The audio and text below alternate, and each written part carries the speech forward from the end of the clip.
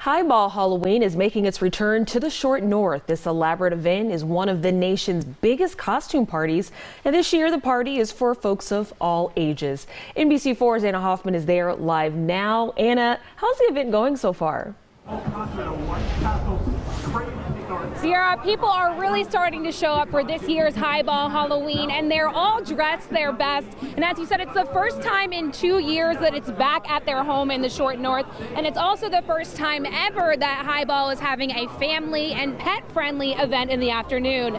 That kicked off today at 2 o'clock with a kids costume contest, followed by a pets costume contest. Talk about adorable. And then tonight, as the sun goes down, the main event will begin, featuring performances from local bands as well as the public costume contest sponsored by Goodwill. And this event is sponsored by NBC4, and our hosts are NBC4 Today anchors Matt Barnes, Monica Day, Andrea Henderson, and Matthew Herchek. Event organizers say they've been prepping for the 15th annual Highball for a whole year, and they're ready to get the show on the road.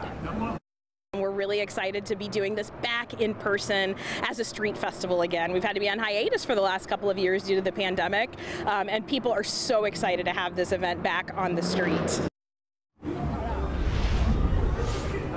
All of the proceeds made at today's event will benefit the Short North Alliance, and this event is just getting started. The band's getting ready to kick off, so you don't want to miss anything. Be sure to stay tuned to NBC4 at 7 and 11 for everything you want to know about Highball Halloween.